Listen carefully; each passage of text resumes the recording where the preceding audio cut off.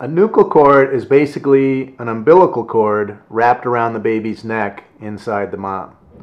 The umbilical cord is basically the baby's lifeline. It provides oxygen and nutrients to the baby so the baby can live inside the mom while it's growing.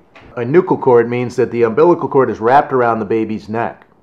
When that happens in the labor and delivery process, that can cause serious problems because it can get very tight, especially as the baby's coming down the birth canal. In such a situation, the baby can suffer from lack of oxygen to the brain and birth asphyxia and HIE. So where there's a nuchal cord in the labor and delivery process and there are abnormalities on the fetal monitor showing the baby's not getting enough oxygen, the baby must be delivered as quickly as possible by cesarean section in order to prevent the baby from suffering from lack of oxygen, birth asphyxia, and HIE, all of which can cause brain damage to the baby.